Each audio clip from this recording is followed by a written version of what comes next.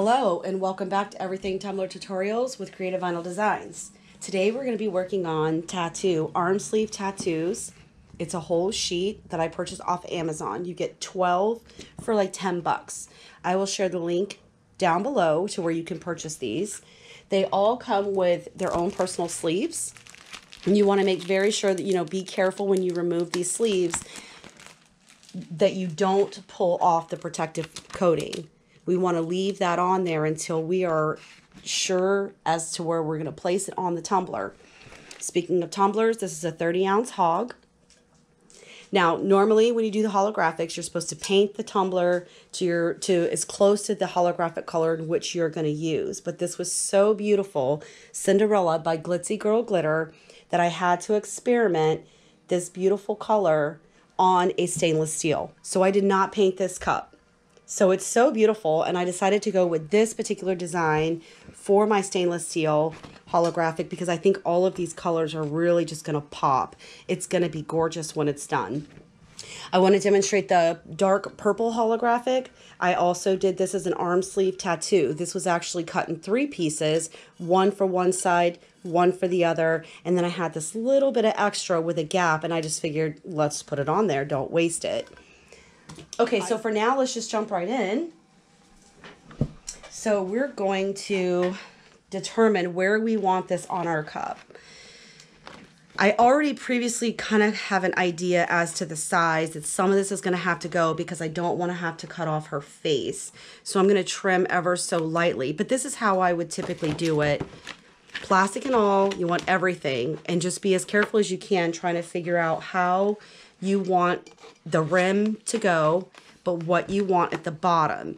So I just gently kind of bend it, which I'm going to cut it anyways, but when I do, I'm going to cut right, to where it kind of makes sense, and in this particular case, this top is going to get cut off, and that's okay, because we have her face and everything is going to be there.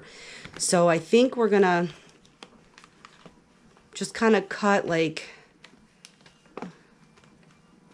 even if I can just, I don't know, I might go like right in here. So whatever may overlap, that is okay, but I really just want her face. So if the flowers overlap, I'm not worried about that. So with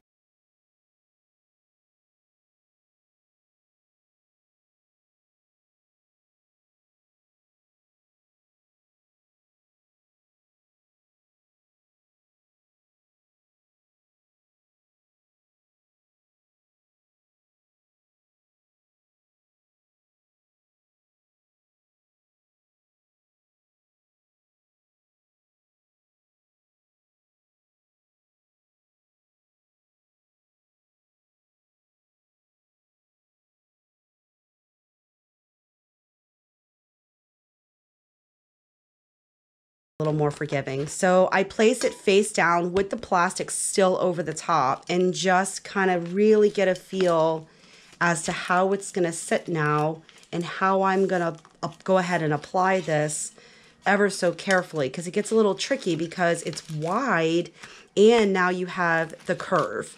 It's a modern curve, but it can still get a little tricky as to how you lay it. So you really just want to look at it and get mindful of your placement. And as you can see, either I can cut this off or I can fold this over. And I'm debating if I want to go ahead and trim that off. I think I'm going to leave it.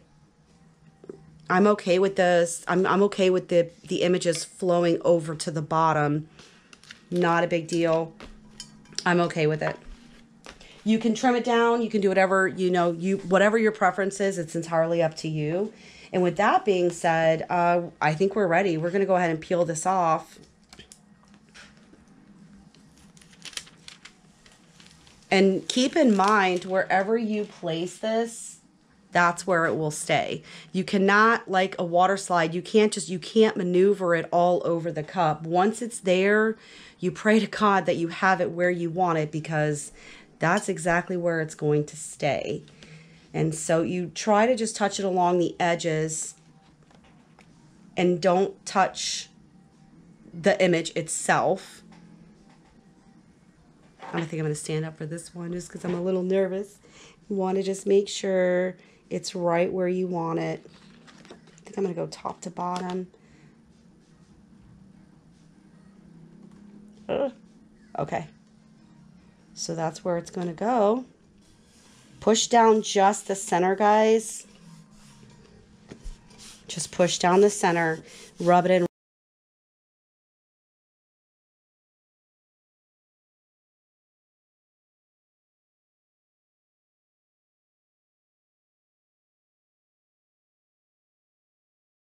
What happened? This is beautiful. So I'm just going to wet this just a smidge. Okay.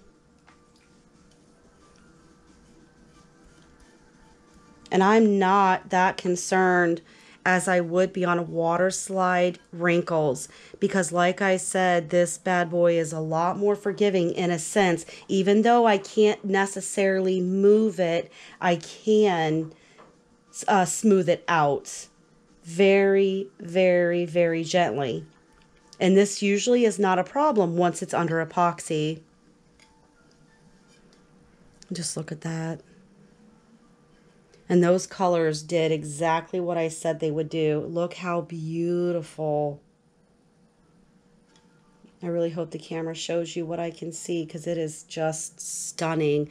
And quite honestly, I could leave this right now as is, but it's so phenomenal, excuse me, that I definitely have to put the other image on the back side. So we'll just take a quick little break, and I will be back to do the other side. Okay guys, welcome back, and here's what we have. It's absolutely stunning. I did let this dry. Like I said, I'm more profound and knowledgeable about water slides, and typically you can't just put a water slide on one side and then flip it over. You want to make sure that it's solid and it's dry before flipping it over and start manhandling the back side, because if you don't let your water slide dry, all of this will start shifting and moving on you. So I wasn't 100% sure, and I just wanted to give myself a few minutes to prep and be ready for the other half. So with that being said, this is the spot that we have left, and we want this image on this back side, and we want to make it make sense and blend nicely with the other side. So you can do it one of two ways. You can flip it this way so you can see as best you can on how it's going to line up. We may or may not have some gaps because one side is wider than the other. So in a tendency, you might want to flip it, or not flip it, but like turn it at an angle so everything kind of jives together within picture to picture. And it's okay because it's going to look beautiful when it's done. So now we have to decide how we want this to be trimmed down. I'm already going to go ahead and trim down the white portion of this because we already know we're not going to need this.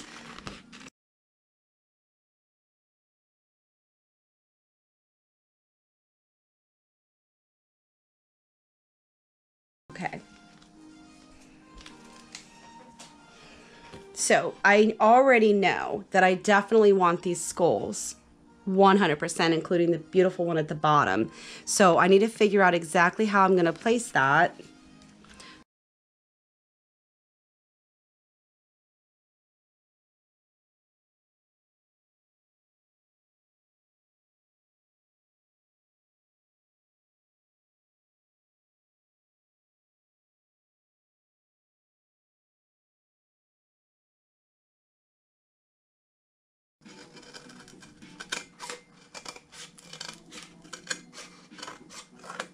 And that way, when I apply it to the cup, I already know right that minute that I'm going to need to place this where it's flat. So I'm going to go ahead and peel.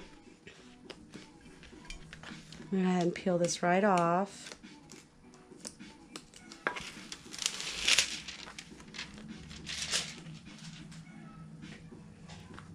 Stand up again just so I can be sure I'm seeing what it is that I'm doing.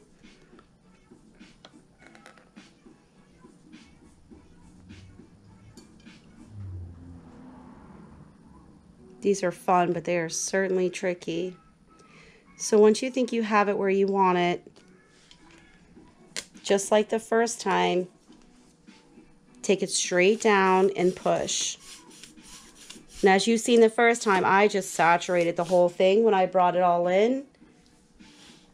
I'm not even worried. It doesn't even faze me. Just follow it on down.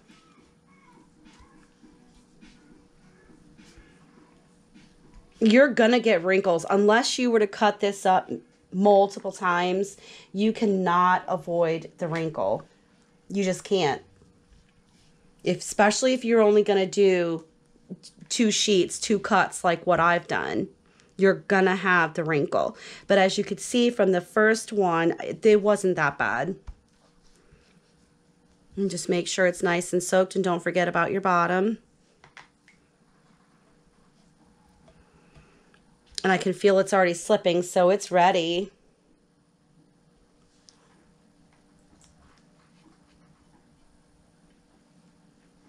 And gently peel and expose this beautiful tattoo piece. Yeah, I slosh water everywhere, guys. I particularly don't care as long as what I'm trying to get done is done and it looks beautiful.